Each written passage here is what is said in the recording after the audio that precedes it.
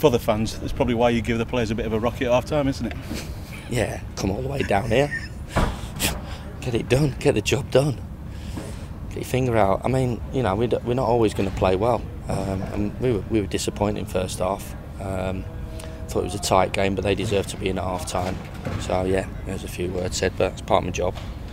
But I just thought that epitomised what this group's all about, really.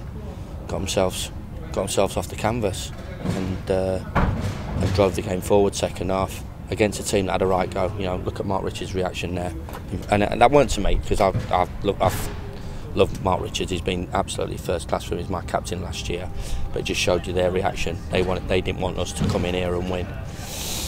So second half, we went for the game, and I've got to say, I think their goalkeepers kept the score down.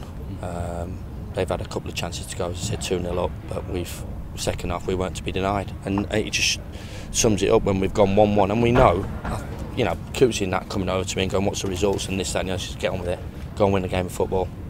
And we knew that basically we were nearly there, you know, with the other results in, and then obviously with the reaction. Take the foot off, were you? Well, it's not me, it's them. They drove the game forward, and as I said, you know, I thought second half we for a team that played Wednesday night, a lot of pressure on them all season, tired legs, another long journey, to drive the game forward like that, and Adam has basically made some absolutely ridiculous saves second half.